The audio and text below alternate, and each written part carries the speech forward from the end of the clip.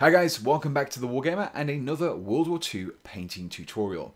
Now in this video I'm going to be showing you how you can tackle the Waffen SS plain tree camouflage in its autumn variant. And you're probably thinking you've already tackled that, and you would be entirely correct. Now this video isn't a redo, this is in fact, I'm just going to be exploring some different techniques for painting miniatures, and hopefully you'll be able to compare this to the previous video and see the results from this video and make up your mind as to which you prefer. Now in this video I'm going to be using an airbrush, and as well as this airbrush I'm also going to be using some different paints. So these are from AK Interactive. Now this is a set which is designed specifically for use with Waffen SS Plain Tree Autumn Camouflage, so we should get some good colour approximations from this set. So in addition to these items you also need the following for this tutorial. An airbrush, mine is a HPC Plus powered by an Iwata SmartJet Pro compressor. You also need some paints, and I'll be using the paints from AK Interactive's Waffen SS Fall Winter Camouflage set. We also need some paint thinner, and as I'm using AK Interactive's paints, I'll also be using AK's thinner as well. You'll also need some brown washes, and again I'll be using another AK Interactive product, brown glaze and also dark brown glaze from their Uniform Definition filter range. You will also need some cocktail sticks or toothpicks, as well as a small brush. And finally, you will need a miniature to paint. You can see I've already primed this particular miniature using a grey primer. So once you've collected all of your materials, we can get started.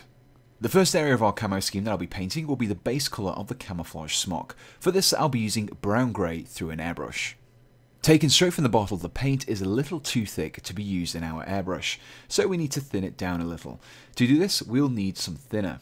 Now whilst there are many different thinners available, it's generally advised that you use the same brand of thinner as the paint you are using to avoid any potential problems. If you don't have a thinner, then you could instead use distilled water, but a thinner is preferable.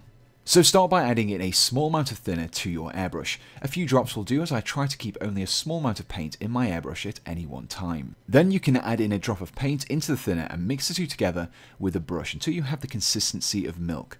If it's too thick, add in some thinners. If it's too thin, add in some more paint. Once you are happy with the paint's thickness, make a few test sprays at around 20 psi. If the consistency is correct, then you should have a light mist, and we can start applying the paint to the miniature.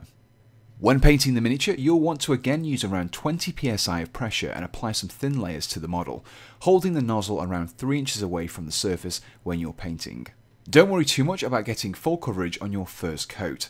Instead, allow your first layer to dry and then apply another light layer of paint over the top. Repeat until you're happy with the colour.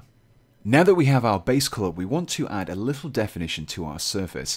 We'll be doing this by spraying a lighter colour over the smock from above.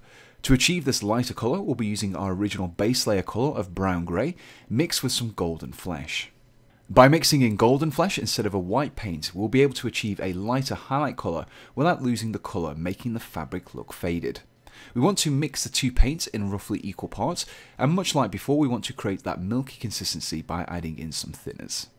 Like before, we will be painting this layer using our airbrush.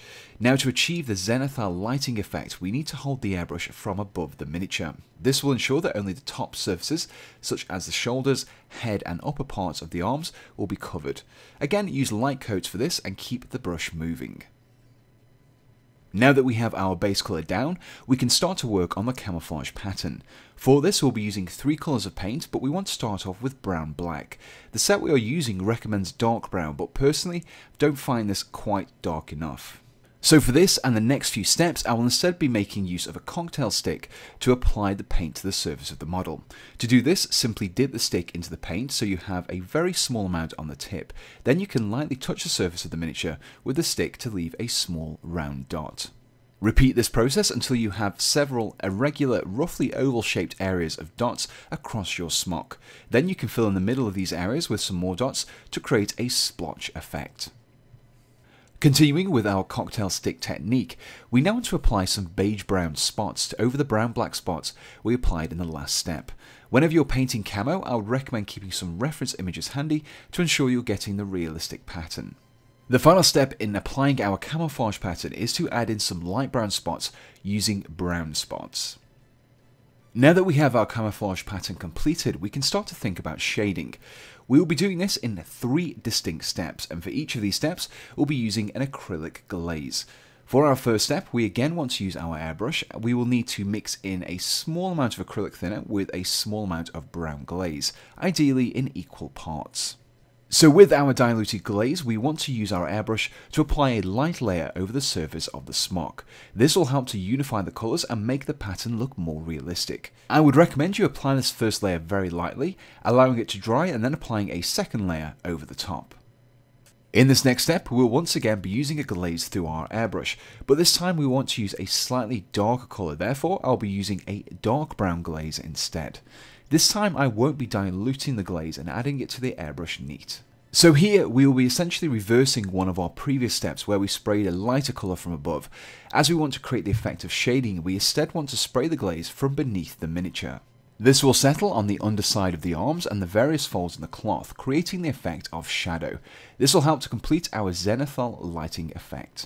The final step in painting our smock requires us to use the dark brown glaze once again, but this time with a normal brush, albeit one with a fine tip. Again, we will not need to thin down our glaze and we can use it straight from the pot. Instead of applying this glaze across a larger area as in the last couple of steps, we instead want to target this glaze into some of the recesses in the cloth. This will ensure that any areas that were missed in the last step will still have some shading applied to them. And so, after allowing the glaze to dry, here we have the completed smock.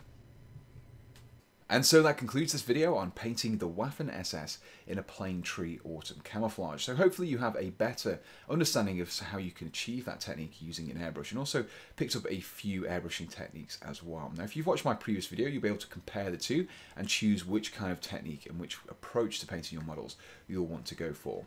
Now if you enjoyed this video, please do let me know in the comments below, and also make sure to subscribe to get up to date with all of my future videos. I've also got a Patreon page if you wanted to support me. I'd be very, very grateful. And I've also included a full list of the paints to use in this tutorial in the description below. And if I can find them, I'm also going to try and find some approximations for the paints used as well from maybe a few of the main manufacturers, just so you have a better idea as to which other paints you could use instead. But you're never going to get the exact approximation by using another company's, because no two manufacturers seem to be ever exactly the same. So the only thing left to say is thanks for watching and goodbye.